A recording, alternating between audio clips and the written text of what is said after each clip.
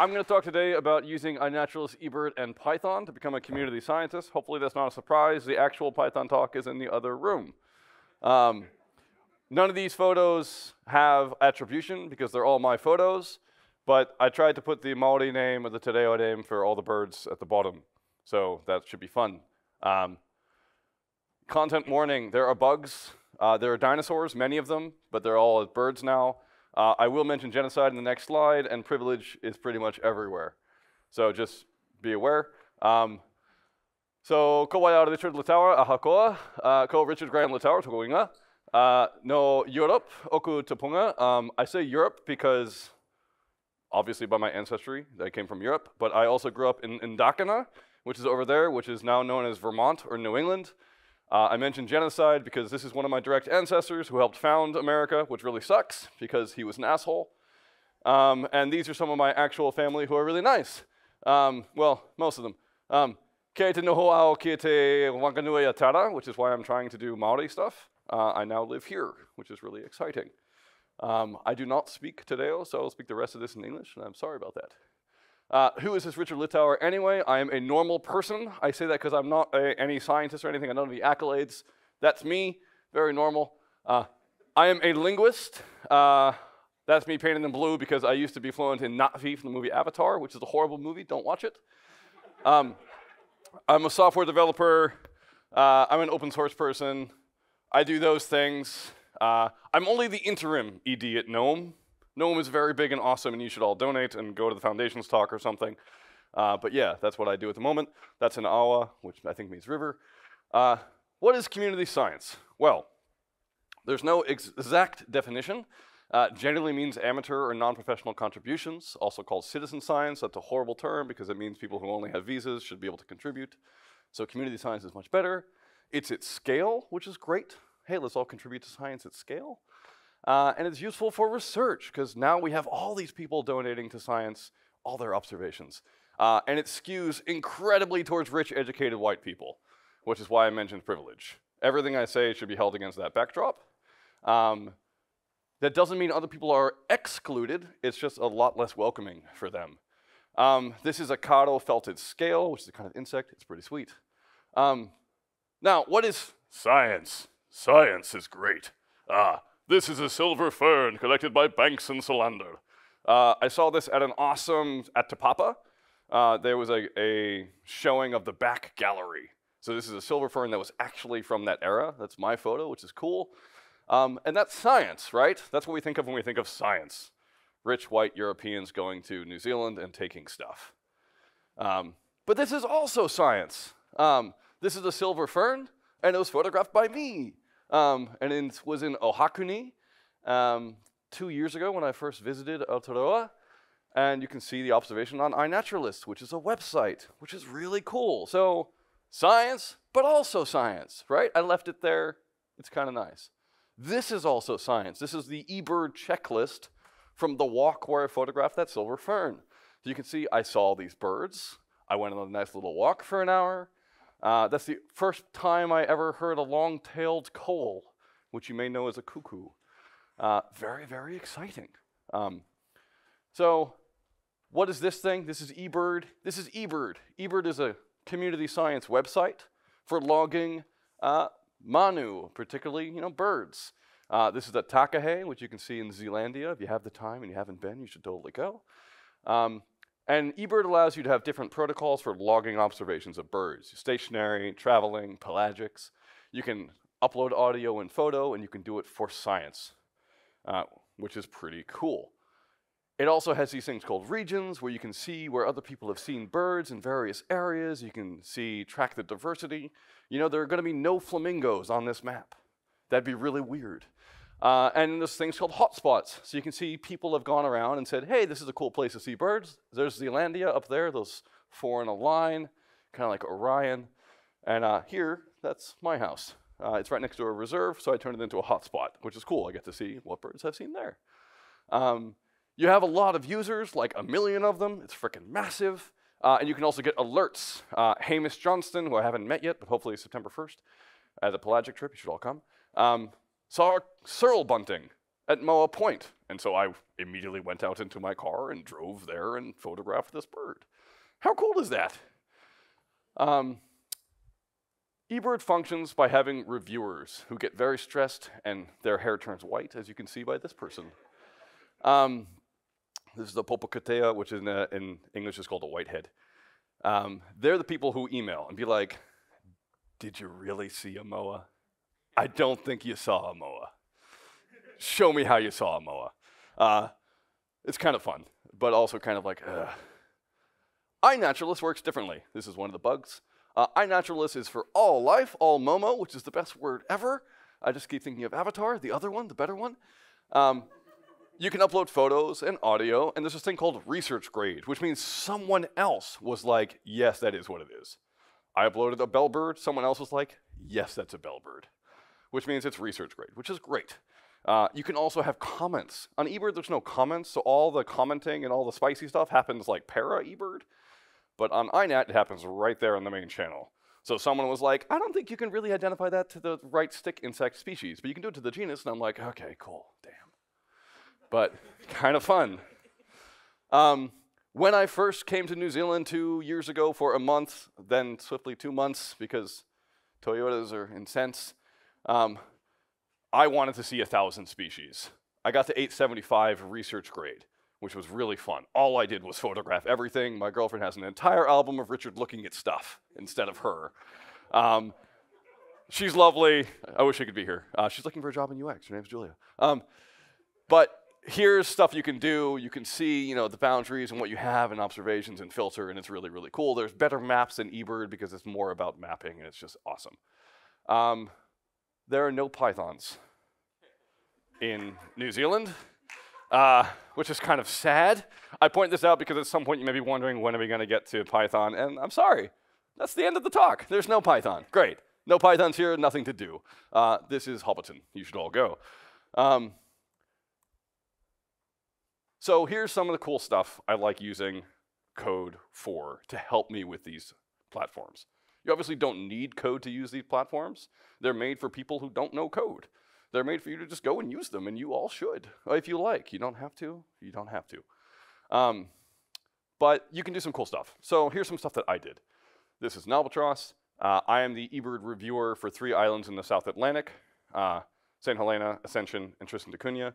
You've probably heard of St. Helena. That's where Napoleon died. But I sometimes need to find all the eBird user checklists that people have submitted from that area. Kind of creepy if you think about it. But it happens. So here's some Python that I wrote, which helps me do that. I say I wrote. This one in particular might be a bit ChatGPT-y, but I told it what to do. And I also could write this, and I also have written it before by hand. It's just easier because I help with errors and stuff. Super simple. This one needs eBird exports, so you can export all the data from eBird, which is great. And Python just helped me find them all. So in this case, there was a dude who was logging a ton of stuff really badly, and I had to look at all of his checklists and be like, I will write an email. Here's some other cool stuff. So another eBird reviewer for Greenland asked me, hey, could you give me better maps of all of the sooty shearwaters, which is also a species here, which is really, really cool. Taketake, which sounds a lot like a Hawaiian bird, I realize, but it isn't. Anyway, useful for finding ranges, maybe a bit specialized. So what I did was I made this really cool code. I did this longhand, not everything is ChatGPT. And I made a bounding box using the eBird export, and then if it was in that bounding box, I shimmed it to a different data file, and now you can see all those mappings of here are all the sooty shearwaters in the North Atlantic. So that's pretty cool, right? That's useful. That helps someone who doesn't know code be able to figure out what's the distributions of birds in this area so I can be better at telling other people that they saw the wrong bird. Kind of fun. So it's also kind of interesting because everyone's like, Greenland, that's just one place, right? And he's like reviewing all of Greenland. And Greenland is just massive. It's like not even close to one place. Birds at the bottom are totally different than birds at the top. Cool, so that's eBird. Here's iNat. So for instance, I wanted to find new research grade species because that's what I want to do. I want to show how cool I am to myself, right? So Sometimes you can't, well, like on iNaturalist itself, it can't show you what species you've seen that have recently been identified as research grade.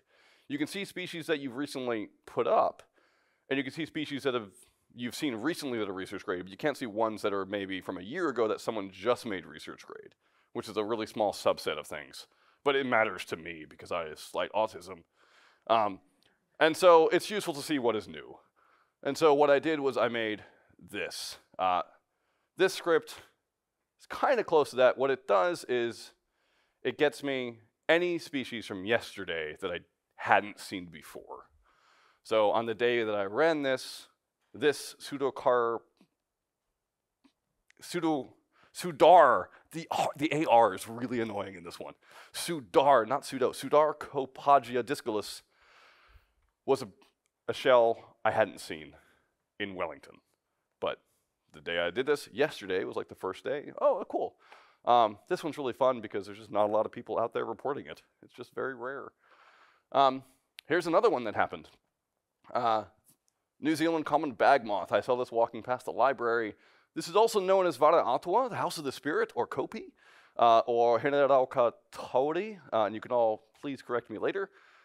And this is literally the goddess of Māori flute music. It's like the ugliest insect possible. Like, look at it. This is not a pretty insect, but how cool is it? And I put in this special bit here because the whole point of the talk is that I got curious about this little piece of crap on a wall. And now I'm learning about the goddess of Māori flute music, which is exciting. And it's cool to be excited. And when you get excited, you learn stuff. This is a trailing treasure flower. It was introduced. I'm not interested. I'm probably going to forget it. It's kind of pretty. Cool. So, yeah. Sometimes you want to find things you haven't seen. eBird gives you these awesome lists that tell you, here are the birds you haven't seen in your region. Go find them. It doesn't tell you exactly more than that, which is not really useful, but it's great. On iNat, you can kind of see things you haven't seen, but it's not great. So what I want to do is filter other observations in an area. So here what I did was I extracted unique species from my Wellington observations, and then I downloaded all the exports for Taputaranga Reserve, which is down next to Island Bay, or Fio Bay, and I just filtered the ones that weren't in there. So I learned really quickly, the most popular thing on iNaturalist that other people have logged that I haven't seen is the jewel anemone, which makes sense. I don't go in the water much. I have to figure that out. I have a wetsuit, but I don't have goggles, so I gotta learn that. Bastard trumpeter is apparently a fish.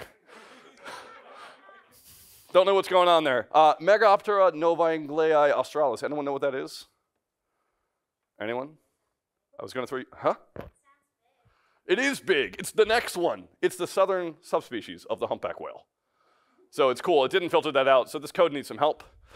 And I went through and learned what all these things are, and they're all really difficult small things you can see in the water. So cool, I gotta get on that. I mentioned in the talk for this and like the little thing that JavaScript would come up. I'm a JavaScript programmer. I use Python when I have to. I like Python. It's actually a lot easier than JavaScript most of the time. And sometimes I use Bash. Here's an example of birdinginvermont.com where eBird doesn't give you towns. So I'm like, screw that.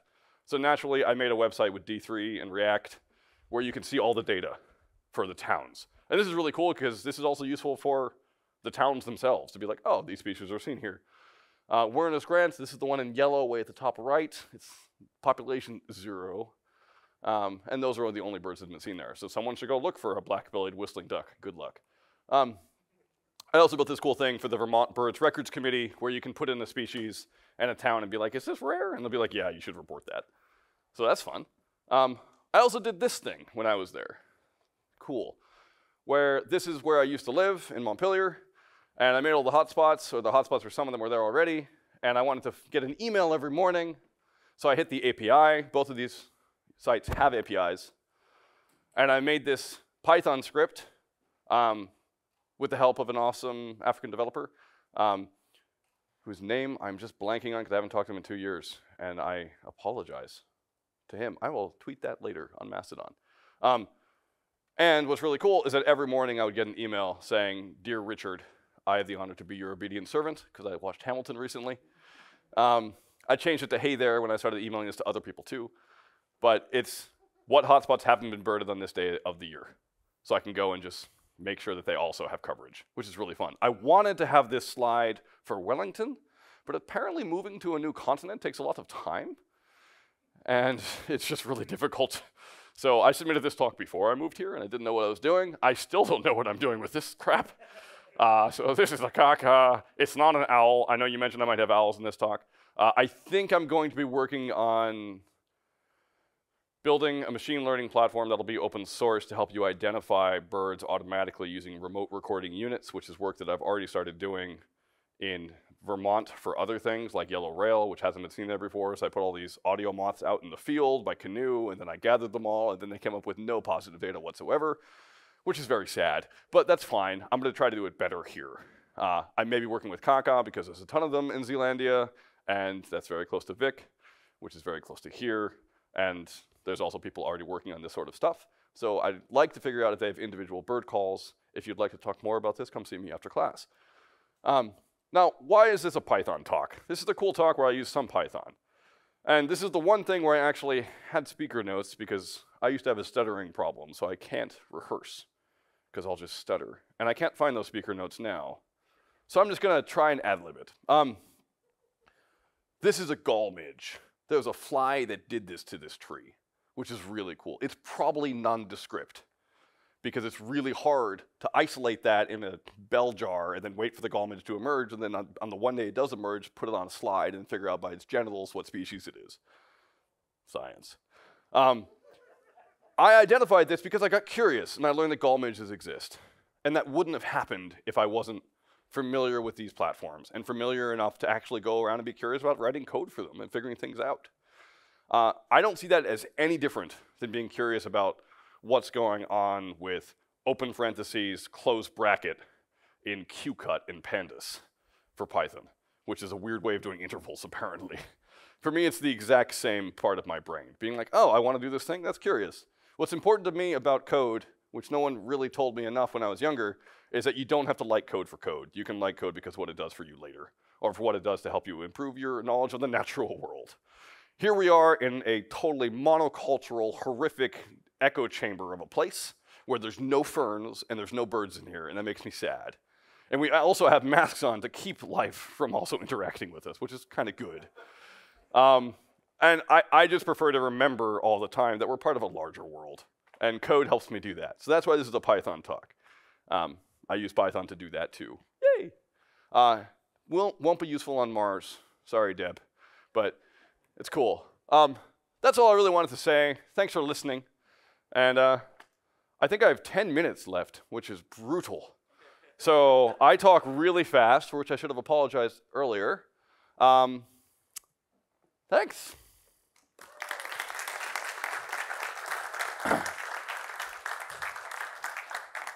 Okay, so have I switched it on correctly? Yes, I have. Cool. Okay, so Richard is going to take questions. We are, as you saw in the plenary session, we are going to take questions by throwing the question cube. When you throw it, please just say, I don't know, yeet. I think just say yeet so that people know it's coming. I think we have also a reminder that questions are for asking for more information from Richard. If you would like to present your own information, please just submit next year to the CFP. I think we have one up the front. Yeet! Hello. Hi. Oh, sorry. It's all right. Hello. Oh, hello? Okay, cool. You said about things being reviewed by another person. Does that be anyone can review a thing and say it's another person? Interesting question. So eBird reviewers, so on iNaturalist, anyone can review anything, and it's the best thing in the world. Most of the people who review some of the stuff are actually professionals. Leon Perry, who works as the person at Tipapa on botany, has reviewed some of my stuff, which makes me excited and cool. You have to have time, and time means money and privilege. So it's not just anyone, it's normally rich, educated, white, democratic, industrialized people. eBird, the reviewers are volunteers, but they generally have to be chosen, and they're chosen using the same arcane, horrible volunteer institutions as anywhere else, meaning you have to know the right people and be around for a while and be trusted in the field, and then someone's like, oh yeah, I like that person's interpersonal relationships with me personally and my friends who look like me, and it's not great. And so a lot of the reviewers tend to be older white men. That sucks. I don't have a way of fixing that. And it's hard to figure out who they are. And generally you just get an email later saying, that was a mallard, you're wrong. And we could do better. But yes, that's the answer. All right, we have another question behind you.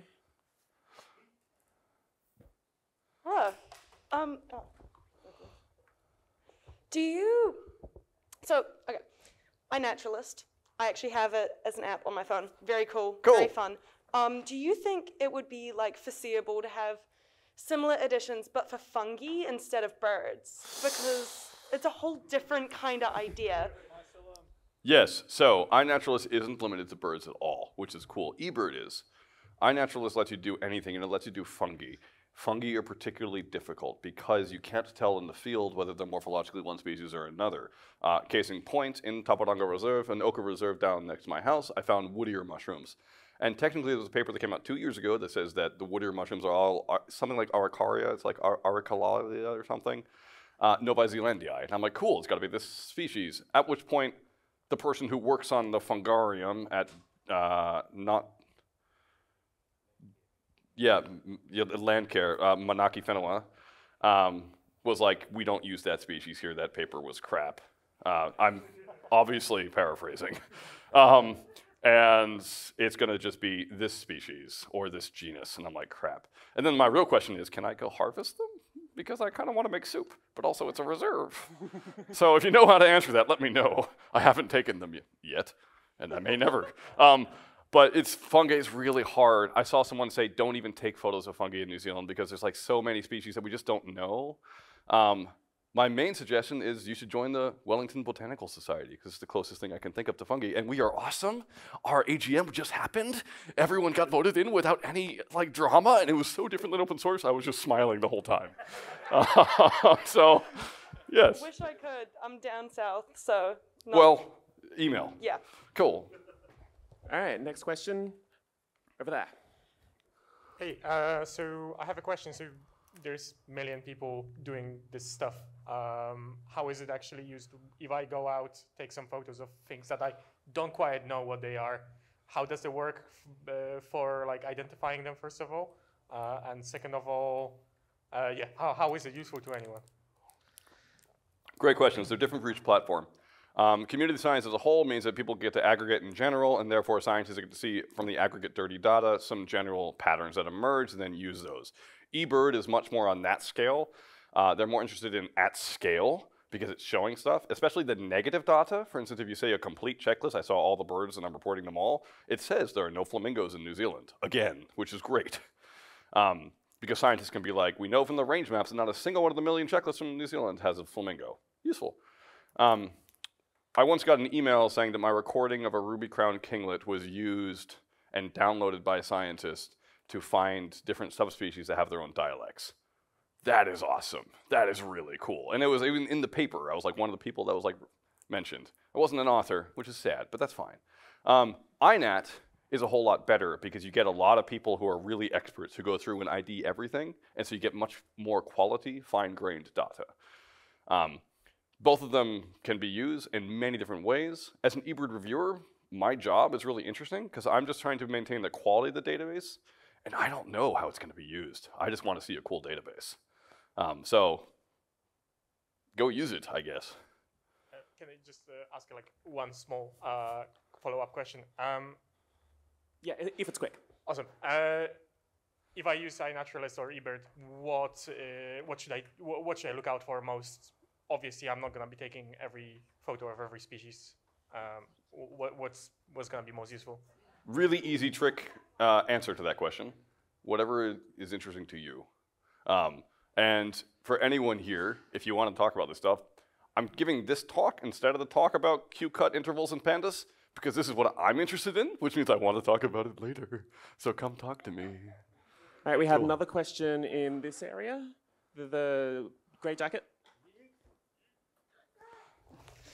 Yikes. Thank you. Do you make your code available anywhere, and do you post your photography anywhere? Yes, I make my code available on GitHub, and I can send you the links for that. Some of the code in here isn't necessarily available because they're really small scripts that really you could just write on your own. But like birdinginvermont.com is all on GitHub, and I have more. photographs. I upload all of my photographs of all manu to iNaturalist, of birds that are good to eBird.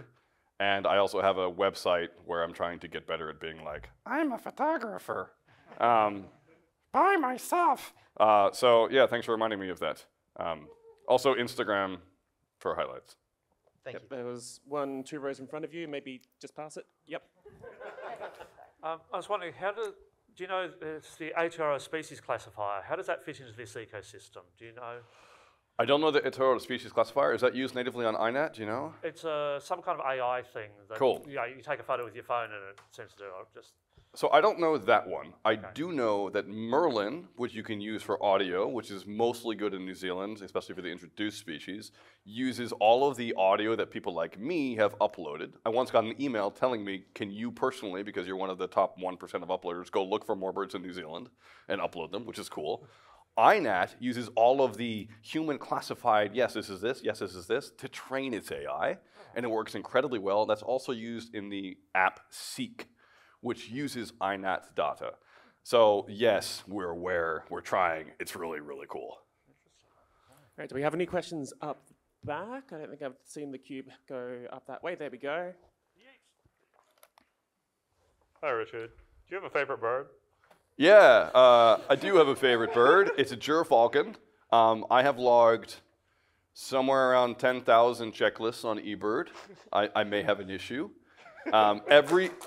Thank you. Every single checklist has shown yet again that I am not in the right location to see a gerfalcon. But I just think it because it's a giant white falcon. Like, that's just really cool. And at the end of the day, when I was a kid, that was cool to me. And I'm still a kid, so cool. Well, I think we have time for maybe one. My iPad's not turning on. 1 or 2 more questions. Do we have any hands down the front? What is your least favorite bird? Scientifically, of course. That's a really interesting question.